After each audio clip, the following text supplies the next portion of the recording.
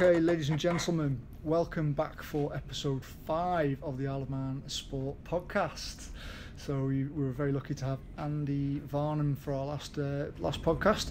This time we're going to have a little bit of a feature on females and coaching, and we have 4 lovely ladies with us tonight. So we just go around the room and just have a little introduction. So to my left we have Tricia Quine, judo coach.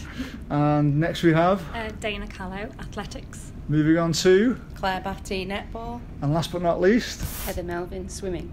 Excellent. Well, thanks very much for coming along, girls, and giving up your time. It was interesting. Manx Radio had a feature on females in sport recently. I think they had a podcast with various athletes, but I thought, well, there's plenty of brilliant female coaches out there on the Isle of Man, so why not invite some of them in along and sort of get their ideas on coaching and find out a little bit more about what makes you guys tick and why you got into coaching in the first place. So, I mean, what was the main thing? How long have you all been coaching for now? So,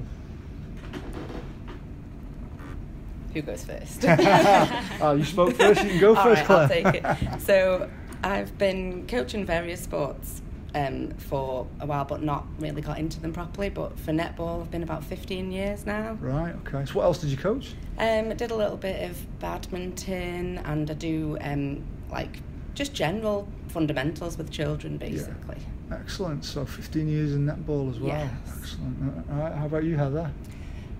Many years ago I used to coach hockey, but now it's mainly swimming, probably about the past 5 years. Yeah. I mainly teach as opposed to coach, but I am the head coach at Peel, and I help out with the development group from the Isle of Man Swimming. So I'd say 5 years maybe. Awesome. 5 years. How about you, Danaa? Probably about maybe 15 years as well, same as Claire, really. And I started just first of all with the kids down at Western AC. There was a number of sprinters who wanted some help, so just sort of volunteered to go and help them, given my background in sprinting. Just really wanted to help out really at club level, and after that opened it up to any of the island athletes really, but predominantly sprint coaching. Excellent. And Trish, how did you get into judo? Well, about 40, when I was 40, my husband bought me a licence, judo licence, so I've been doing it for about 12 years now, coaching for about 6. So Douglas Judo Club was going to shut. Really? The coach was retiring, so me and my husband decided we'd take over, so we went and did our coaching qualifications. Yeah.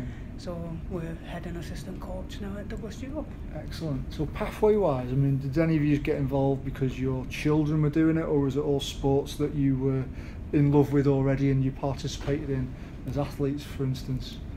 I got involved because my son asked me to teach him to swim, and so I thought I'd better learn how to do it properly, and it's just developed from there. Right, excellent. So what was your pathway, I suppose, for... I was a netball player, and then you must know Marie Skillicorn. Who doesn't? You hear her before you see her. No offence, Marie, but she'll take that one. So she decided that everyone should have clubs and we should have opportunities for younger players, and so she wanted to find different areas of the island, and I took on Peel, and so I created a club from our one netball team, and that's how I got into coaching the youngsters, and then started coaching the senior side, and then more recently I've started coaching the island squad since we developed it officially. And so it's all Marie's fault. All Marie's fault. Well, good on you, Marie. So like I say, thank you very much. So Danaa, you actually competed at quite a high level, didn't you? Quite a long time ago. So I had my days as an athlete, and of course I'm still really, really passionate about the sport. And so for me it was a bit of both really. Obviously because I had children that were taking part in athletics and various other sports, but I just wanted to give something back and get involved in a sport that I love, still love to this day. Mm-hmm. So it was really all about giving something back and sharing knowledge really. So how has that helped being an athlete in terms of your experiences, because you competed at GB level, didn't you, as a sprinter? How did that help you in terms of preparing athletes for competitions, having those experiences? Well, I'd like to think it helped probably quite a lot, because I've experienced a lot from their side, some of the athletes. I can understand, how things are for them, the worries they have, the concerns, and, a lot of the issues they face from an athlete's point of view. you know, and what's quite nice is I've been able to share my knowledge, but also share the things that didn't go well for me, as well as the things that did. So, and I think that's quite useful actually, to sort of teach those things and sort of share that information. So, yeah, I think, you know, having been there and sort of experienced, you know, the training side of it and the competition, you know, hopefully I've been able to sort of give a little nugget of information on that side too.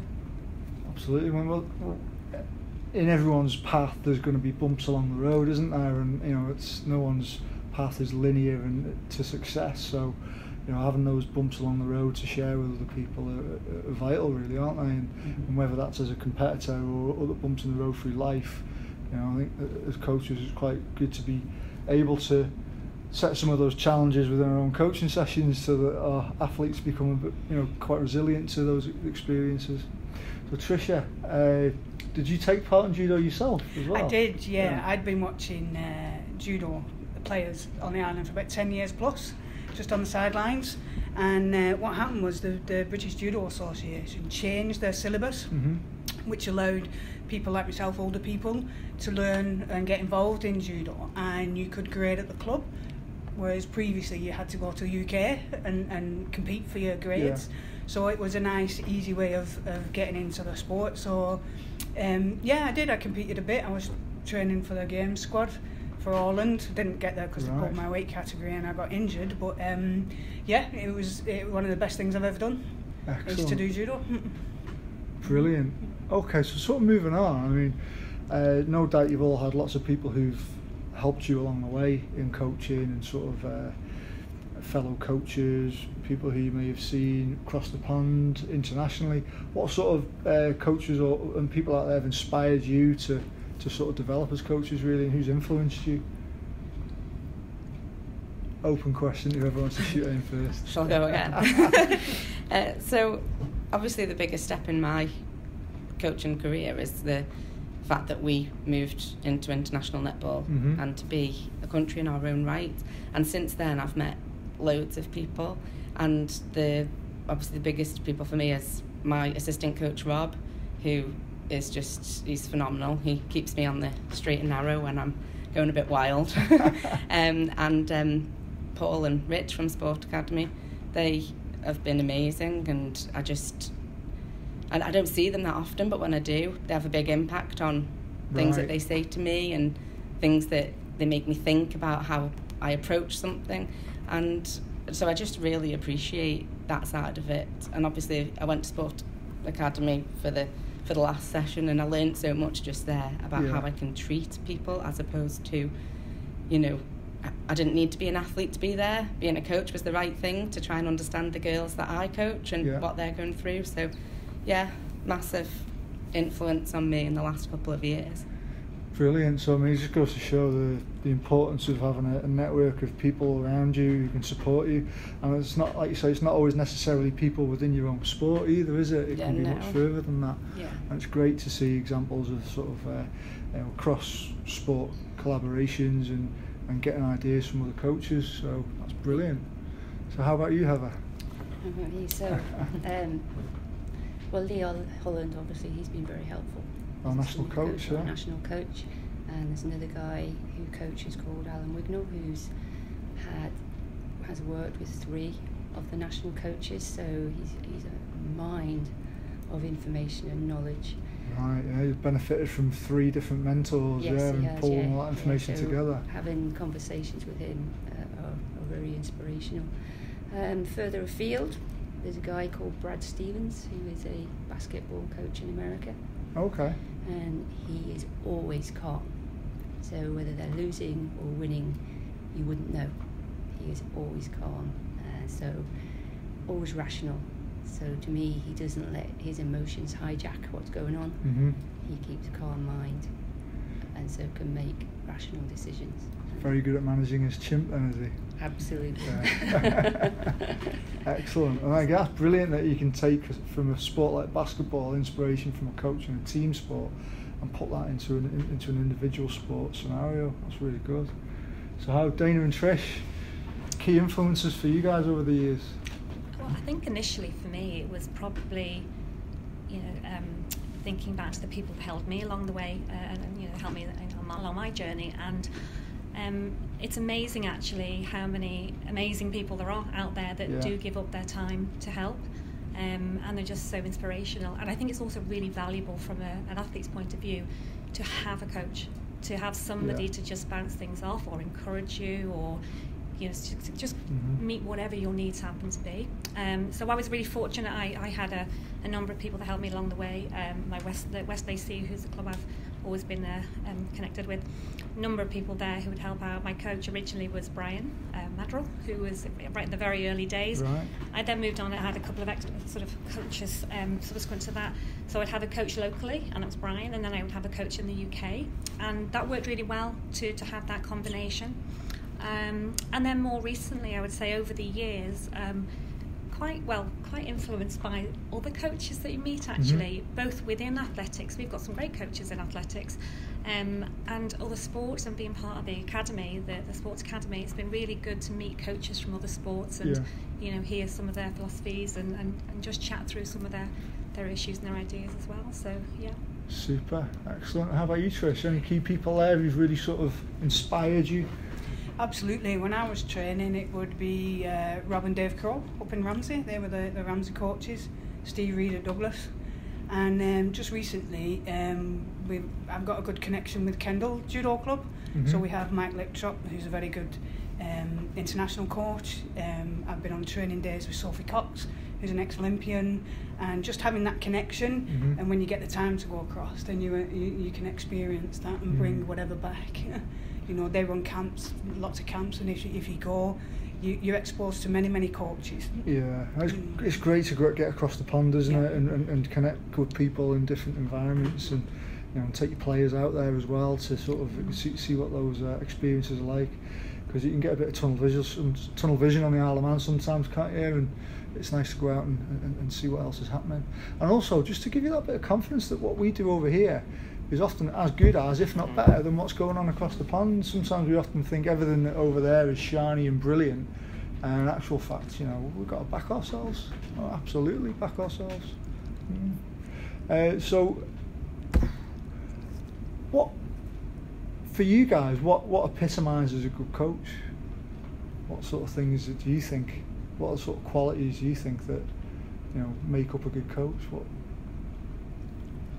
Open and learning for both coach and player, because you're learning all the time from each other, and everybody's opinion matters. And listening to that opinion. And listening is a big key, and understanding what their goals and aspirations are and what you can do to help them achieve that. But it's knowing your player. It is right, because everybody's goals are different, aren't they? Yeah, and I think it's really important to really listen to your athlete and make sure you're actually working with them. I suppose not imposing your goals upon the athlete for them, living sort of vicariously through them, I suppose, as well. And having the knowledge to be able to adapt to meet their goals, and not, as you say, impose what you want them to do. It's got to come from within them, or they're not going to achieve it fully. Got to be really flexible, haven't you? In your approach, and sort of. We don't always get it right, do we? No one ever does, and it's learning from that, isn't it? I've had it, for sure. So, I mean, what sort of things do you guys get up to in terms of CPD? Because I know some of you have touched upon the academy's helped you. So, I mean, what is it about the academy? Do you think that's sort of, I don't know, maybe giving you some extra input, I suppose? For me, it was the connection between the player and the parent and the coach. Right. Okay. Because that was brilliant. Yeah. Because the player that I've got and his parents, we get on so much better now. Really? Absolutely. And everybody supports everybody else. And not just that, it's understanding the youngsters. And how they are, because I didn't know about youngsters' brains and I don't have children or anything like that, so it was really quite interesting for me to understand where they might be at 15 years old and things like that. Absolutely invaluable to me, that was. Awesome. I mean, what sort of thing, because you've been to the academy as well, haven't you, Claire? So what have you taken away from that? The first thing I took from the academy was definitely that I haven't got 12 players, I've got 12 people, and I need to learn what makes each and every one of them tick, and wider than that, I've got an even bigger squad, so in order to give everybody the same opportunity, I have to treat everybody the same by trying to understand everybody and what, like exactly the girl said before, that what makes them tick, but also how they work together, how they understand each other, how our relationship is, how the relationship is together, and how the relationship is with the sport. They need to take to the court understanding that they're playing not just for themselves but for one another, and for me it's about creating that culture that allows them to feel like that, and that's literally how I want my coaching story to go. So excellent. Yeah. So a real sort of insight into your sort of coaching philosophy there. That was really good. Yeah, it's definitely about the players, and my aim on my coaching journey is to be a player-centred coach, and if I look after them individually, hopefully the team will look after it themselves, so go from there. Fantastic. And Danaa, you've been there as a facilitator as well, haven't you, in that capacity at the academy? Yeah, it's been brilliant, yeah. How has that how has that enabled you to sort of develop as a coach by helping other people and athletes and parents in that sort of experience? Well, I think it's been really interesting being privy to sort of information, all the different speakers that come in and talk. It's been really interesting kind of just learning more generally, about areas where you know a little bit, but actually there's so much more, and we are all continually learning, and I think that's really important. Learning about other sports as well, that's been really interesting, and sort of interacting people from different sports, it's amazing the different approaches and the different type of people that we engage with, and actually as we've all sort of said, really is about knowing your athlete, and so being part of the academy has just given us the opportunity, I think, to sort of meet so many different people and so many different sports coaches and speakers, and it's been great actually being on the facilitator side. In fact, I went there with 3 hats really. I was there as a coach, also as a parent, and also as a facilitator. So it's been fantastic actually, and what Trish said, it's been really good to be able to see that to make it very clear, there are 3 roles. The 3 individuals involved, the parents, the coaches and the athletes, all have slightly different roles to play, and it's quite nice for everybody to hear that clarification, I think. Yeah, I mean, the exercise where we looked at the expectations each of us had of each other, so the expectations that the athletes had of their coach and their parent, the expectations the parent had of the coach and the athlete, and the expectations the coach had of the parent and the athlete. It was, and feeding that back to each other and communicating that was a real eye-opener, I think, as well. It's really good learning, I think. So outside of the academy, what sort of other things, what other sort of CPD do you guys get up to? Well, I was fortunate enough to do your coaching, your 2-year coaching. The coaching development programme we ran about 4 years ago now, wasn't it? Yeah. So there was lots of CPDs on that, and you're continuing to do that with your coaching festivals. So it's continuous all the time. You're always researching, always looking up things on the internet, always looking for other people's point of view. It's because you can take away one thing that will make a difference to one child. So you've got lots of tools in your toolbox that can get through to someone, then it's worth doing the CPDs. And things change within a sport. You need to be on top of it all the time to make sure that the information you're giving your athletes is up to date, knowledgeable and correct. Absolutely. And what sort of CPD for you is give you the most bang for your buck? Because there's masses out there. I mean, we've got our sport-specific CPD, our sort of technical and tactical kind of stuff, which more often than not is what we focus on quite a lot, especially initially in our coaching journey, I suppose. But I mean, things like the academy, for instance, now helping to draw out a lot more of the social and emotional and psychological and the sort of the more generic cross-sport kind of information is valuable as well. So I think the thing is we're probably all very good. We've all done our coaching qualifications to whatever level, and we've all, are continually researching and learning as we go along. But I think the academy in particular, and certain other sessions we attend, it's making us more rounded. We're better coaches as a result of that. So we're not only focused on the technical aspect or just really sort of having a very narrow view. Actually, that's a much better way of looking at it and become a better person all round, because not your athletes are not always going to reach the Olympics or whatever their aspirations are, and actually being part of sport is not only about that, it's actually about really making them a better person and bringing happiness to them and fulfillment and various other things. So actually, if you can be part of that, you know, and we've done our job really, haven't we? It's like developing people using sport as the vehicle. 100%. And then if, you know, stardom in sport comes to them as a byproduct of that, then great. And if not, you've helped develop a really class, brilliant person. Well, we spoke about it at the Breakfast Club recently about holistic coaching, didn't we? And how it's about the whole person, not just that individual sport. Yeah. So looking at, you know, developing people first and athletes second. Excellent. Judo seen as a way of life and not necessarily just a sport. Yeah. So you teach all the extra discipline and respect, and that's quite a core in judo. And most judo players are recreational judo players, so they don't particularly have the aspirations to go and you know, be the top. There's only a very few percentage of judo players in the UK that end up being an Olympian. You know, so my CPD, for the judo, you have specifics that you have to revalidate anyway. Okay. Every 3 years you have to go and do certain things. But I find, just from other coaches that have coached a lot longer than I have, and you just tap into their experience and how they do things, and you know, and you come away, sometimes I've had a visiting coach and I've come away and I've thought, wow, that is fantastic, right? And I make my notes when I get home, and then I sort of try and put that into the sessions afterwards, you know, so that's how I do it. It's become a bit of a cliche, but I think it's a good cliche. I mean, a good coach is a good thief. You know, they're out there thieving ideas, aren't they, from other coaches, and there's nothing wrong with that. And in fact, I think I'd actively encourage it. Get out there and share. I think coaches working together and sharing ideas helps. It's good for everyone. So Claire's just informed us that she's been taking part in some free online learning with the Open University. Can you tell us a little bit more about it, Claire? Yeah, okay. So Paul Jones did post something on the Sport Academy site, which was about coaching other coaches.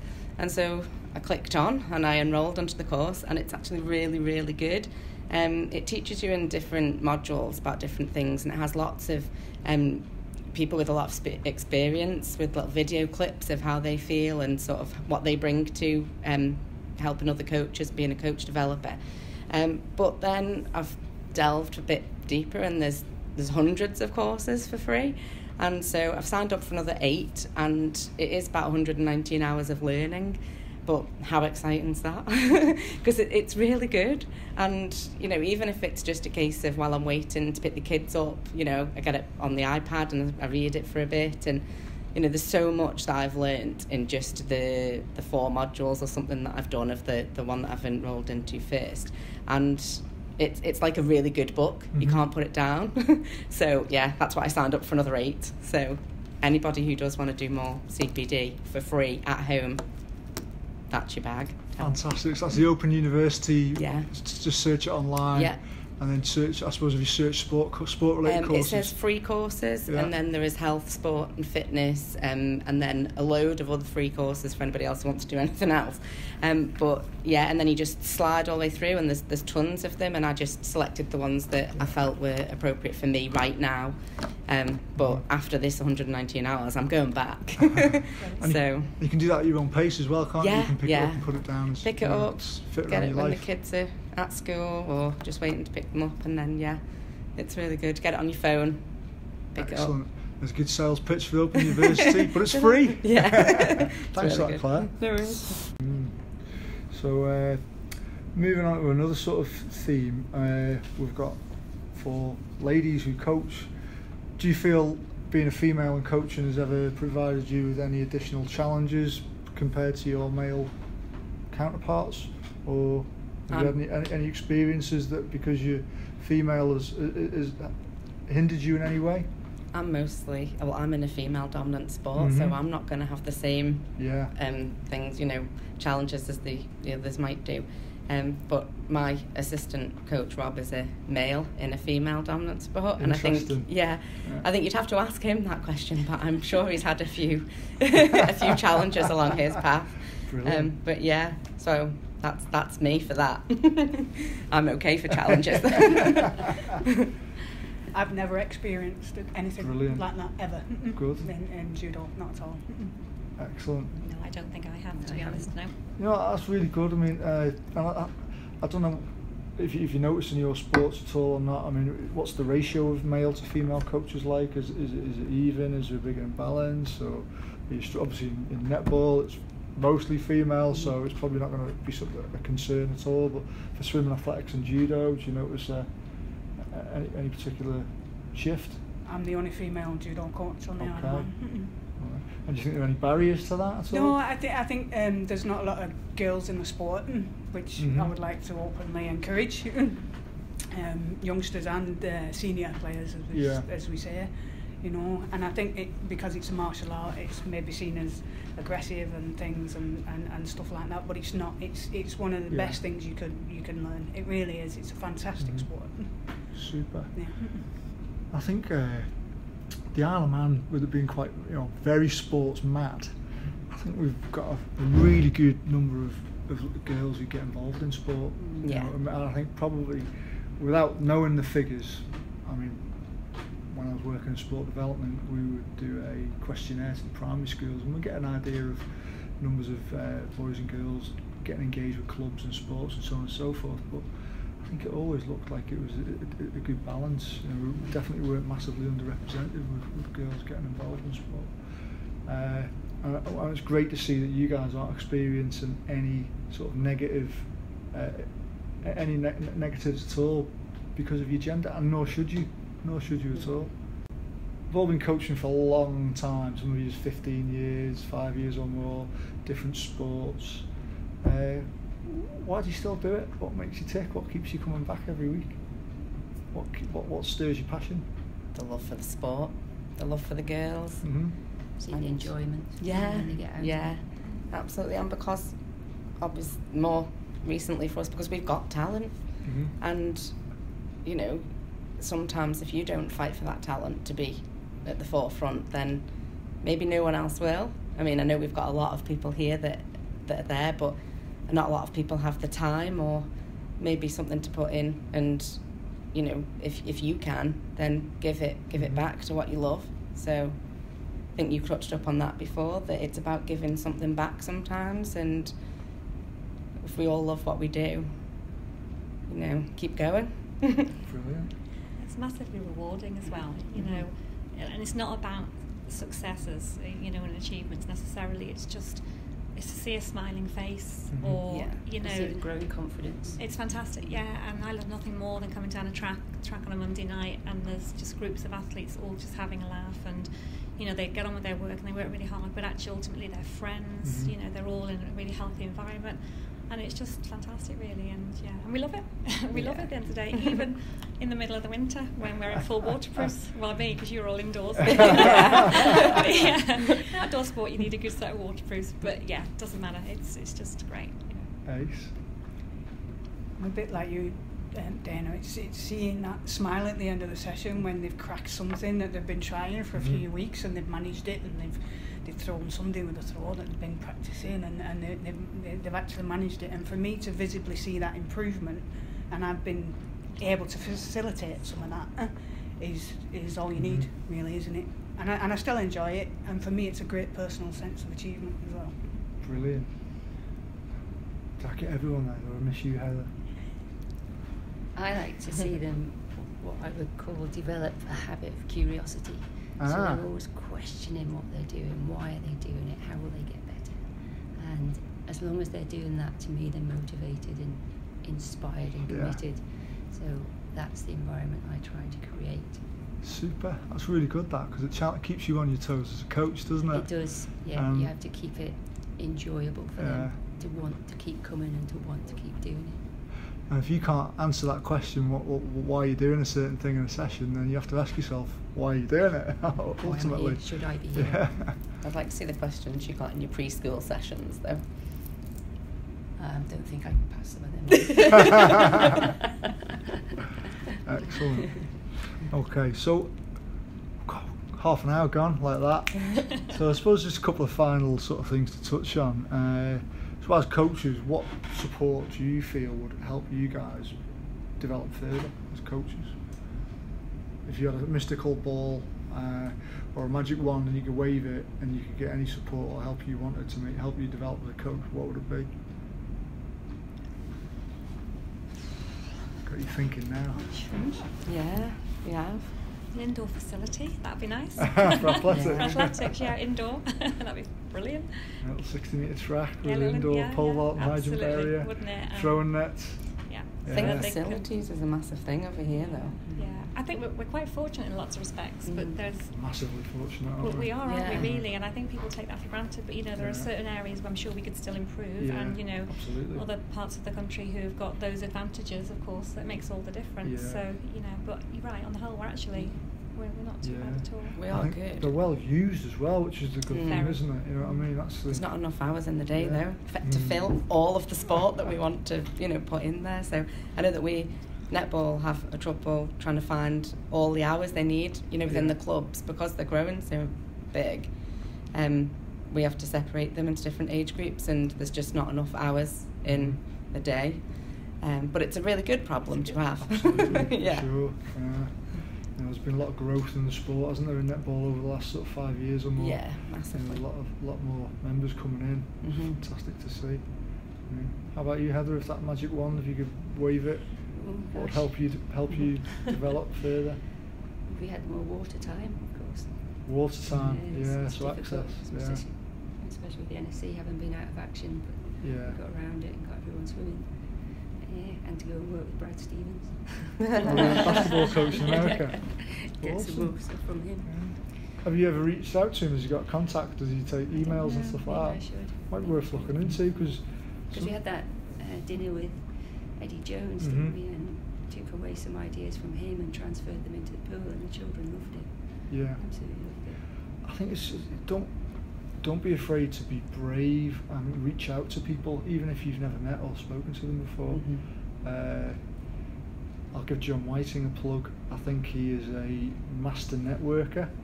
Wherever he seems to go, whether it be a coaching conference or whether it be a course or wherever he goes in the world, he does put himself out there, and he'll speak to people and he'll make coaching contacts, and he'll have people he can just touch on and ask a question.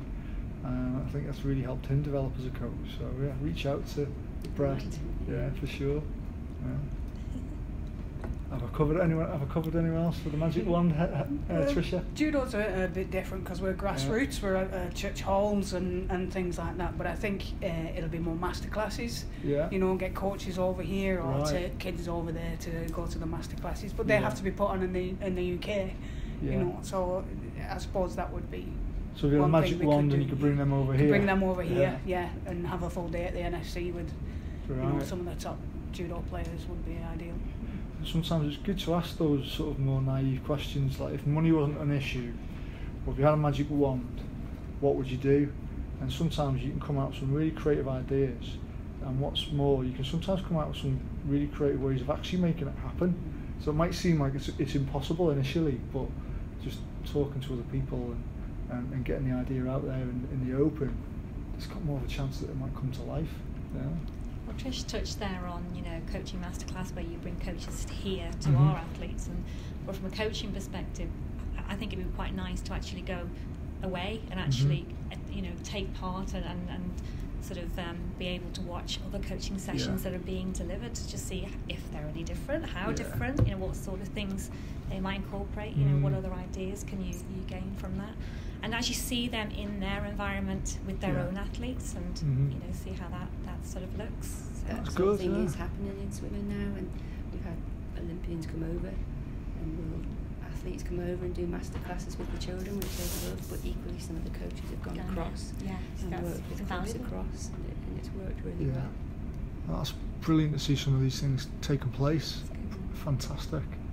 Okay, just to sort of wrap up, doing about 35 minutes. That was really great conversations, ladies. Thank you very much for your time indeed.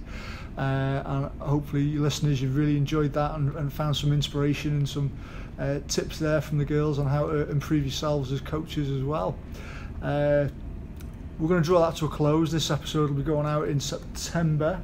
And before we go as well, if you're listening very early in September, we do have our annual coaching festival coming up on the 6th, 7th and 8th of September. So if you're listening really sharply and eagerly and keenly, there still might be a little bit of time for you to sign up to that. So if you go on the Isle of Man Sport Coaches Forum on Facebook, you can find information on it there. You could email me on trevor.christian@gov.im or call me on 688-590. I can give you all sorts of information on how you can get involved with that coaching festival. We've got lots of things going on. We've got 2 UK coaching workshops with John Mills, the former Director of Coaching at British Cycling, and he's going to be looking at coaching the person in front of you on the Friday evening. Saturday we've linked up with N7 Sports Events, and we're going to have breakfast with the rugby legend that is Brian Habana, the South African winger, equal Jonah Lomu's try scoring record. So it'll be a chance to sort of break bread with Brian. Cliche I'm getting in there now, break bread with Brian, and ask him some questions in a really interactive Q&A. And then moving on in the afternoon, it's going to be all centred around working with children at primary age, so like 5 to 12 year olds. So if you're working with that particular age group, get signed up for that Saturday. £25 for the whole day, breakfast with Brian and Banner, and your lunch, cheap as chips. And finally, on the Sunday, we've got 2 fantastic guys from hockey, but also work in multi-sport in coach development. So we've got Danny Newcomb and we've got Scott McNeil. So they work with the likes of the Welsh hockey team, Great British Hockey, heavily involved with Danny is with Oxford Brookes University and the coaching degrees there, so a really knowledgeable guy on all things coaching. And Scott basically has rewritten the hockey coach education plan, so he's a real, not just a technical theoretical guy, but he's out there in practice as well as a practical coach. So real good people to come and watch and see. So if you want to get involved with that, give me a shout. Anything else before we sign off, ladies? To any burning issues you want to get in? No. Excellent. Thank you very much, and hopefully we'll get lots of people listening, and we'll see you soon. Thank you. Thanks.